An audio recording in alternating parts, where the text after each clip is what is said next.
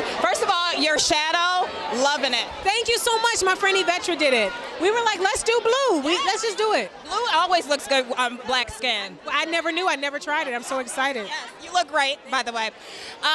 Congratulations on being nominated. Now, tell me a little bit about this animated series. Okay, it's called Elena of Avalor, and it's Disney's first Latina princess. And I play Luna. She's a Jacqueline. She's like half jaguar and half flying bird.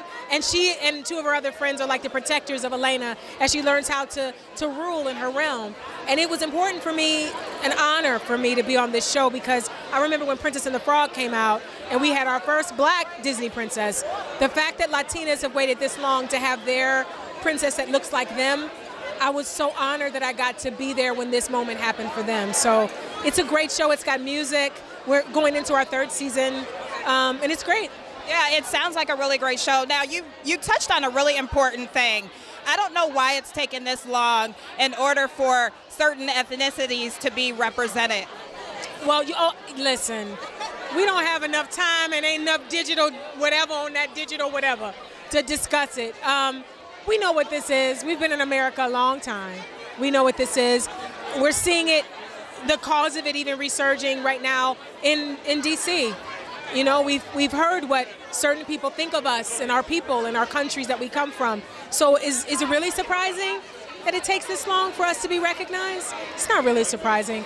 We've lived this life, we know this life, and thankfully we're equipped to do this life, and we will. Now, you've been a real big advocate for black people, for telling the proper stories. Do you feel that you're doing it enough justice, or do you feel like you need to do more? I don't think I'll ever be doing it enough justice until I'm a producer or a writer or a director. And I used to not think about being those things because I was just happy to be working. And I think that's the trick. That's how they get you. They tell you should be happy to be working. You should be happy with this little check I gave you. And I realize now that no, it's not enough to be happy to be working. We have to be content creators. We have to be the people that decide what our image looks like on film and on television. Only then will what we see be authentic and resonate with us. That's why you have an Atlanta killing it, why you have Insecure killing it, why you have Queen Sugar killing it. Because there's people that look like us writing it, directing it. The director of photography is lighting everybody lit good. Like you have to be in the room when the decisions are made, when it affects our people. Because we already know that certain cultures only know what they see of us.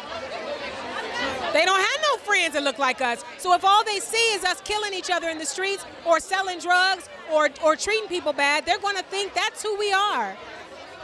And that's how they're going to make decisions about what social programs they create, how they treat our communities, how police officers approach our car. Huh? So we have got to get in a position where we're making the decisions about how we are presented. I think that this is a great show.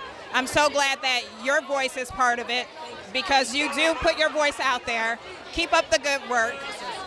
No, thank you for being you. My pleasure. Good to see you.